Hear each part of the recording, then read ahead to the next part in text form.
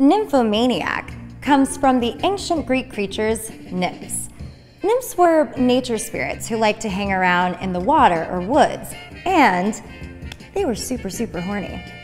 They even had a habit of chasing after guys who visited the woods just to get their sexual fill.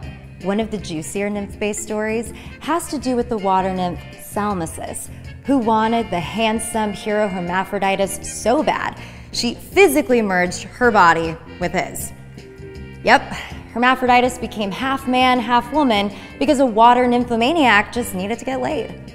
And she even came up with the term hermaphrodite in the process.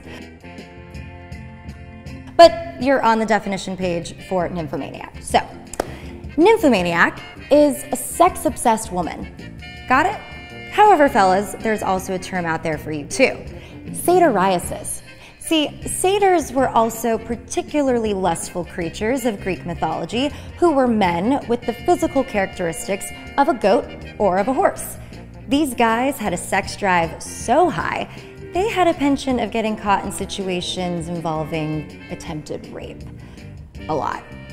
But the gods weren't happy about it, and neither are we. Not acceptable now, not acceptable then. Well, if we've learned anything today, we now know that the ancient Greeks were a pretty kinky bunch.